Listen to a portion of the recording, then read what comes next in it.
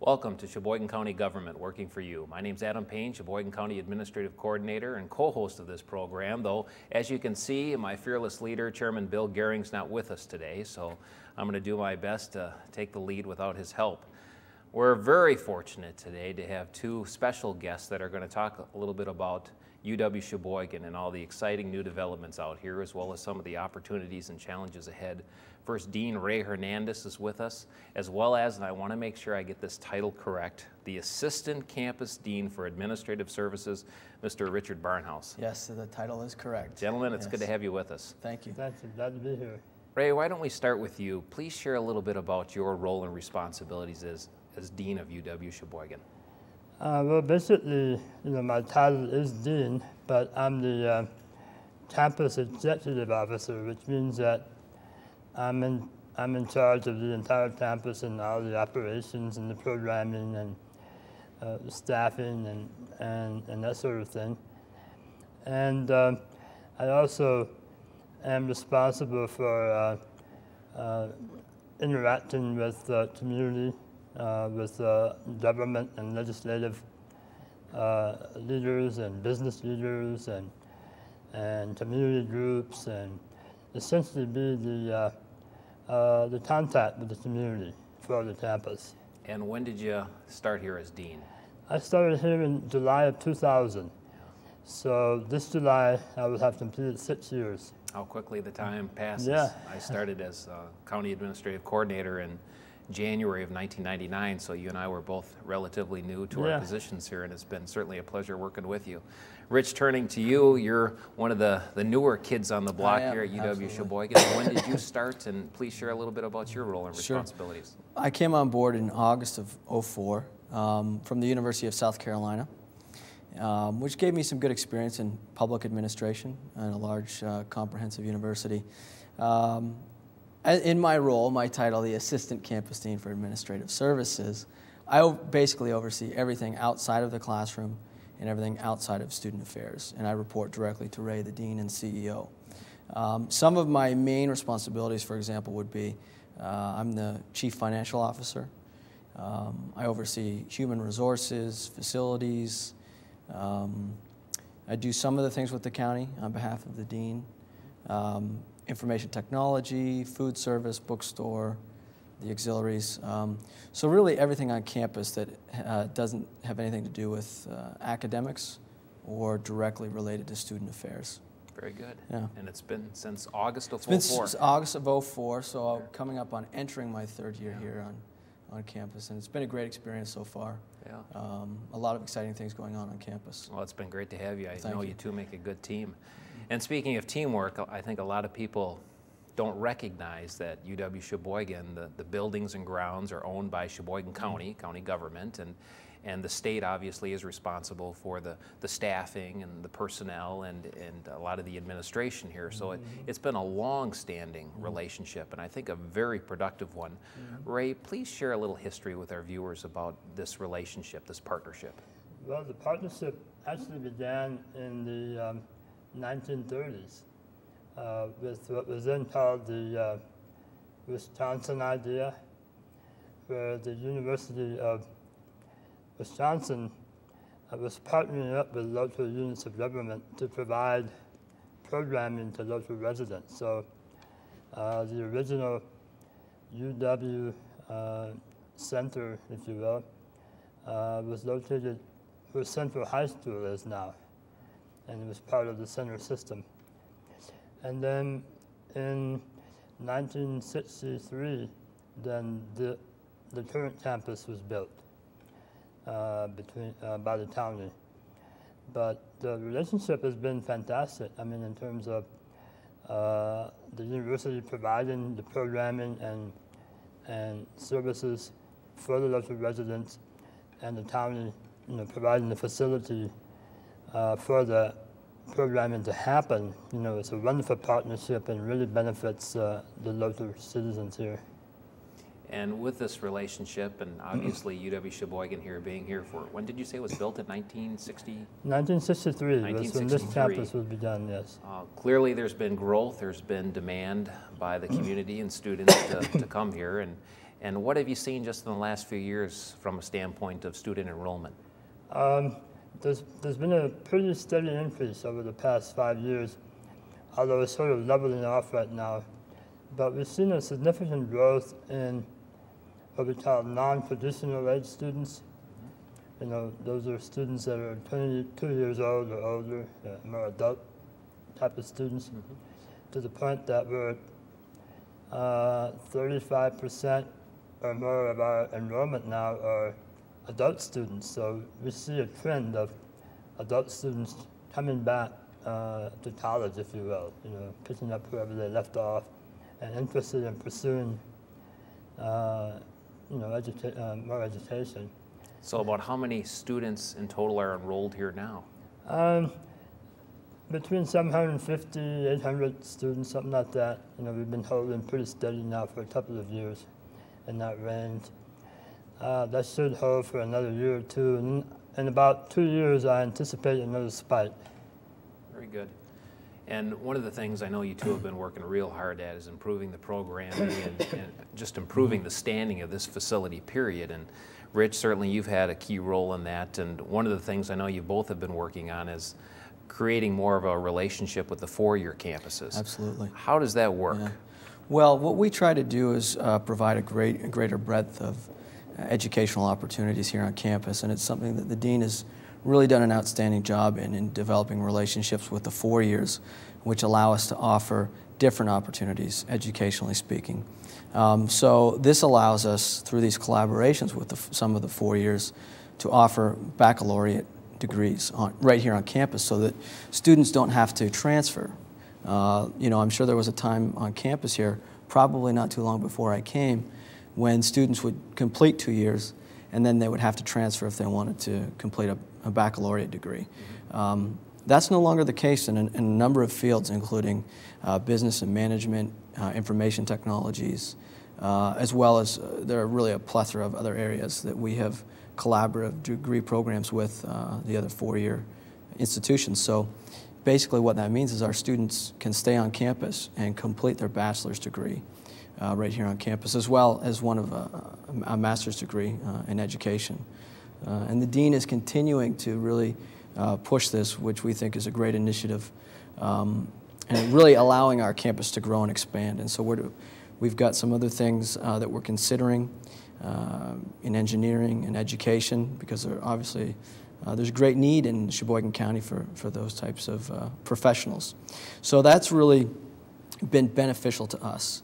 And really we need to thank the 4 years as well for being strong partners and bringing this programming to the community, because there are many students that are place-bound.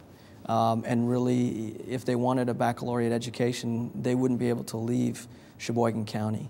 And so now we're really beginning to bring these programs right to our neighborhood, so to speak, so that people can stay, you know, families and jobs here, and they can get their complete and comprehensive education right here in Sheboygan County. So we're excited about it, and we're very excited about increasing the programs at the baccalaureate level here on campus. More opportunity we can provide to people, yeah. better.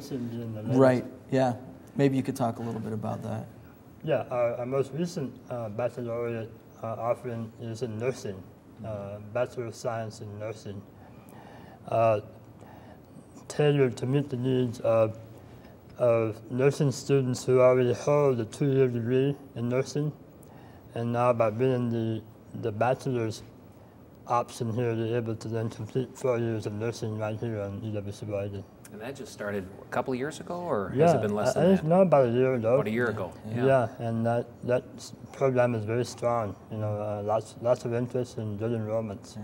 Outstanding. This is really the new frontier for us, I think. Yeah. Bringing baccalaureate education right to Sheboygan County.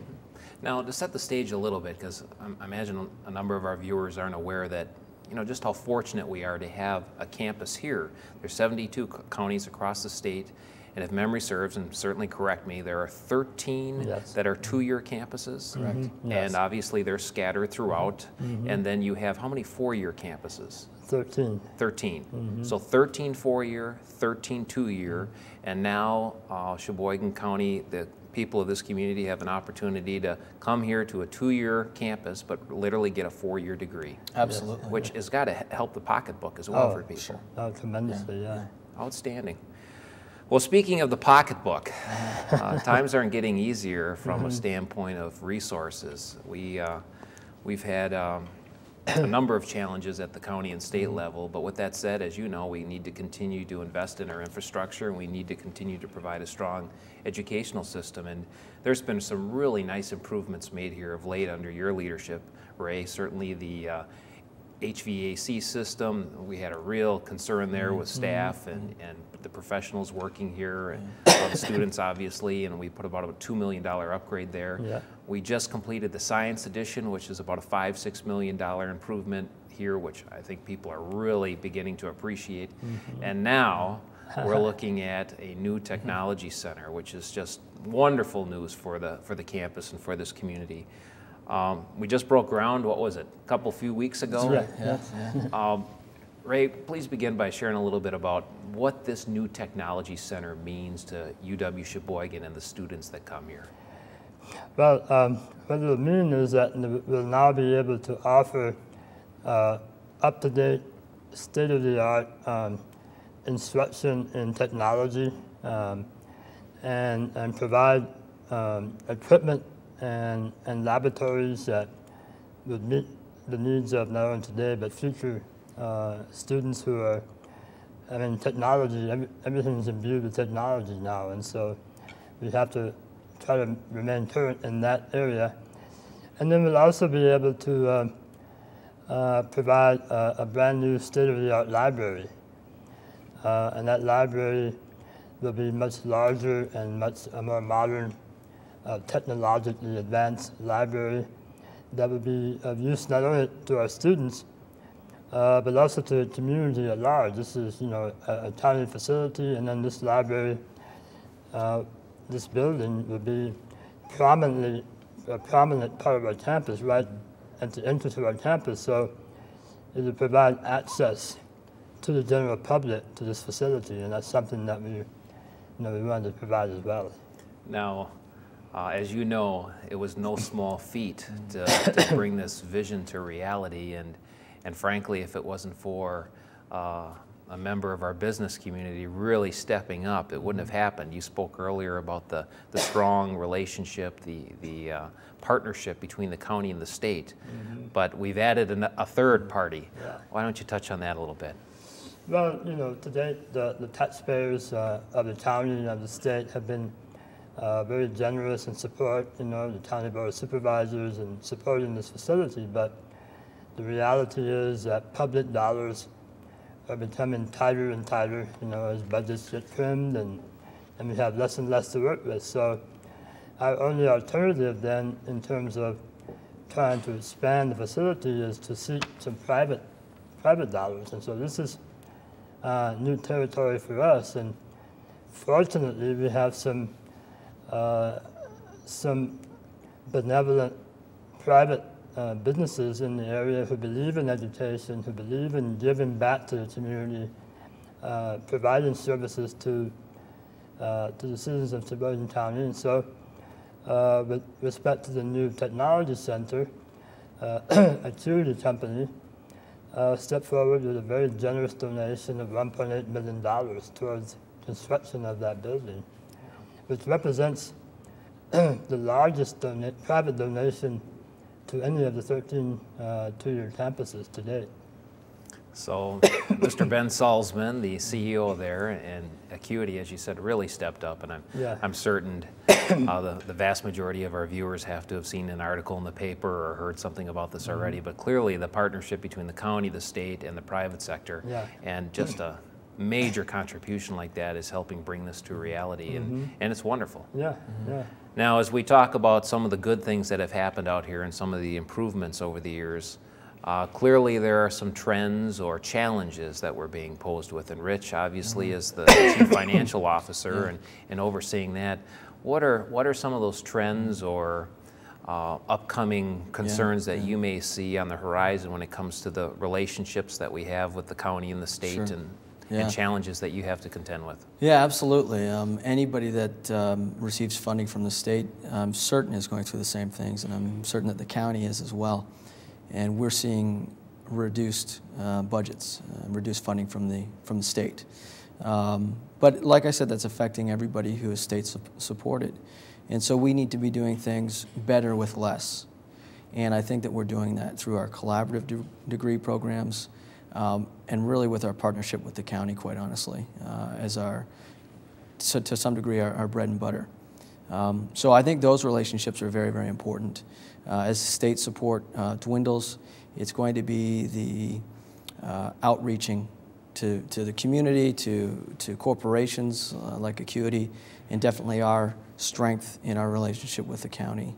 But at the same time, we need to do things for the students and make sure that we don't forget our purpose here, and that's providing an education. And so by serving the students through a more comprehensive education, we also serve ourselves as far as increasing the number of students on campus and funding in that manner. So those are some of the challenges that we're facing, really a reduced budget that's coming from the state. But we're not the only ones facing these problems, and you hear about many of the four-years who are increasing their enrollments for obvious reasons. You know, they're struggling just like everybody else. So we have to be creative, we have to do more with less, and this is really the time to develop those relationships with people maybe the universities haven't in the past. And so that's really how we're addressing the situation. But we're also being a lot more careful with our expenditures on campus, and we're being very, very specific as to what we are purchasing, and really what type of longevity we're going to get out of those types of materials. Now with the county budget, yeah. We will have our kickoff here in late June, and all the departments, including UW-Sheboygan, because of the building and grounds maintenance, are part of that equation. The county board will adopt our budget in November, and clearly because of the state caps in place, as well as just trying to be fiscally conservative, there's going to be give and take, as you're aware of, that happens every year. Specifically with the state level and the state budget, which obviously you're most concerned with from a standpoint of personnel and covering administrative costs and everything else that goes on. Are there any specific areas that you've gotten some feel for? I know they're a 2-year operating budget, but have you gotten any guidance thus far as to some areas that you know they're going to make some adjustments in? Well, I think that we can be certain that our operational accounts and our budgets will be far, far, far less. Now, when I say far less, it's not detrimental, but anytime you're receiving less funding and your costs are increasing, it does become a little bit of a challenge. And that's what it is at this point, a challenge, and it's something that we can definitely overcome. At this point, it is operational in nature, and we're not looking at faculty and staff at this point. And I do sense that in the next few years, things may turn around again from the state side of things. So right now, we're just dealing with a limited operational budget. So it's a challenge. But and Ray, as he mentions these limited operational funds and that you have to contend with, clearly you both know that there are certain needs that the campus has, things that opportunities or needs in the future. How do you balance tightening your belt and making some of those operational adjustments, yet addressing some of the areas you know need to be addressed to improve the campus? Well, unfortunately, you know, depending on what the legislature does in this biennium and how how deep the cuts are going to be to the UW system, and something that I'm concerned about is that I'm hoping that we don't have to resort to raising tuition, you know, in order to continue operating. But my fear is that it may go that way, you know. But it just depends on how deep, you know, the cuts go. But that's the only way. I mean, just to maintain, just to keep the doors open. You know, as Rich mentioned, costs are going up, and if our revenue continues to go down, you know, there's a breaking point there that it's got to come from somewhere. Right. Yeah. Right. And it would be a shame, but I think that might be an area that would be impacted, would be the tuition. And that's a very, very important component, and I'm glad you brought that up. At this point in time, as far as our institution is concerned, the 13 two-year colleges, approximately 60% of our revenue comes from tuition, and approximately the other 40% comes from the state. And it wasn't too long ago that equation was flipped, or that ratio was flipped. So we have seen some significant change in probably 6 to 8 years, I would guess. As Ray said, as the state support does dwindle, revenue has to continue coming in to keep the doors open, and the revenue is the tuition. So we've talked about some of the really nice improvements that have occurred out here, and clearly the partnership that's been strengthened with now the business community stepping up for the science building, for the new technology center, and I anticipate, as you've both suggested, we're going to see more of that in the future. With that said, we continue to have these real pressing financial concerns, in part borne by the state, because when they have a budget crunch, that tends to trickle down to the local level. The county is certainly going to be subject to that, as well as all levels of government. And very recently, we had some referendums in this county, as you know, asking for more support for certain programs and services, and all of them were not successful. All of them failed to be successful from a standpoint of raising taxes. So in light of those trends, I'm sure some of viewers who are listening to this, who have been following some of the developments out here, are wondering, well, how is it? How is it with, the trends being what they are, with taxes and the concern as a whole? How is it that we're able to still make these investments at UW-Sheboygan, or why are we making these investments to the extent we are at UW-Sheboygan? How would you respond to that? Well, I would say that tax revenue is generated from people who pay taxes. And so if you have the better educated workforce that you have, the more income they're likely to make, and the more taxes that they're able to pay. So we're actually investing in the future tax base for the county by providing these educational facilities. I mean, just simply put. Right. Yeah, absolutely. I would agree with that. I look at it as money in the bank and a very solid investment. And there is a difference between an investment and an expense. They both look the same on paper, but they're not. And education is absolutely an investment, and I think that the county has been very wise. Obviously, I have some bias in this, but I think the county has been quite wise in investing in education in the local campus, because it's going to ensure, to a great degree, that the residents, as they grow up here, are educated here, stay here, create businesses, pay taxes, et cetera, et cetera. So I think that's very important. And it's obviously, Sheboygan County is one of only 13 counties that has this local opportunity. And so I think the county's been very wise in investing, because you're setting aside funding that you could do other things with in order to invest in the county's future. And I think that ultimately that's the important thing, is that you're investing in the future. And when you say county, obviously that's in the broadest sense, meaning the county board, the county taxpayers. Yes. And one of the things that I know I feel so strongly about living in this community and raising my family is we have so much going well for us, whether it's UW-Sheboygan, our school system that just has received national recognition for being, the top 2 or 3 in the country. Right. Yeah. When you look at our economy here, it's starting to diversify more, and clearly it's going to continue to diversify with the opportunity for people to come here and get a good education. So all of that is so important to our local economic development and quality of life. And I'm sure, obviously, you're here, Rich, because of the position. Absolutely. But clearly, people, when they move to a new area to raise their family or settle down, they look at the quality of the schools and the quality of life. And I just think we're so fortunate to have a pretty nice package here. Yeah. Well, we only have a couple of minutes remaining.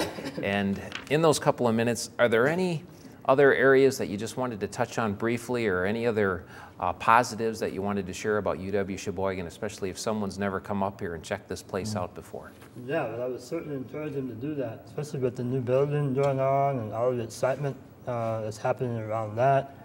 And people need to familiarize. I think people probably are not as familiar as they perhaps should be about everything that we have to offer out here. We have so many things going through our continuing education program, through our pre-college program, summer programming. We already touched on our baccalaureate degree programming. It's a different place, you know. I run into people all the time out in the community and said, "Oh yeah, I was out in the center, you know, back in the 70s or 80s or whatever." I encourage them to come out because it's a much different place than it was, you know, even 10 years ago. And also, you mentioned off the air here, but I know that you're working on a new garden or some type of. Yeah. Maybe you want to mention that briefly. Yeah, the Bookworm Gardens. Yeah, it's a group of people who would like to site a garden here on the campus that's specifically designed for early childhood, you know, children, thematically based on children's literature. So it'll be about two-acre interactive garden for children that we're hoping to have constructed out here in the next couple of years. And that's that's a multi-million-dollar investment, Absolutely. is it Yeah, not? a fairly large investment, yeah. Yeah. And then our partnership with the UW Extension, I see that expanding. I see more programming opportunities and services through the UW Extension, since we're now part of the same family under one chancellor. I anticipate much more collaboration between us and providing services to the county. Very good. Yeah, absolutely. Rich, anything final that you wanted to share? Yeah, I would say that although geographically we're the campus on the hill, philosophically we are not the campus on the hill. And we want members of the community to make use of our campus. We want people to be actively engaged in our campus, whether it's for an academic reason or not.